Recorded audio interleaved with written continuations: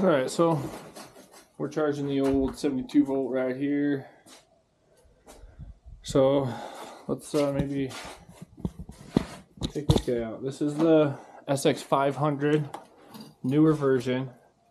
I actually have a 12-inch wheel, but stock it'll come with the 10-inch wheel, looking more like a Supermoto, which is why it's on my 72 volt. But this frame is a little different than your old SX500 frames, which is what mine was, or this is the 650, and this was a 650 also. But these frames are a little different, just a little bit different setup. The CR50 plastics, I'm not sure how they mount up on there.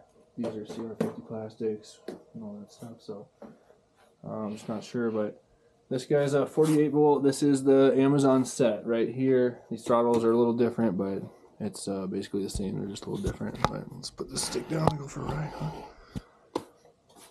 I think this guy, we actually have the on switch working.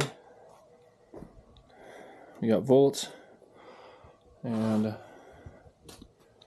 let's see what we can do here with one hand. I have all my mounts used up right now.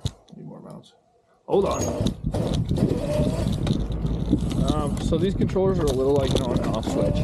I like Kelly's and different models, but you can get it steady. It takes a little more throttle control here.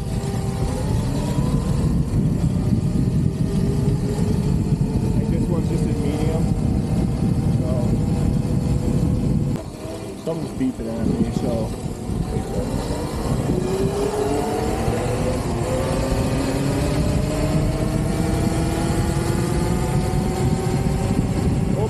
this one hasn't been up a minute. Makes you have a little more than this one down here.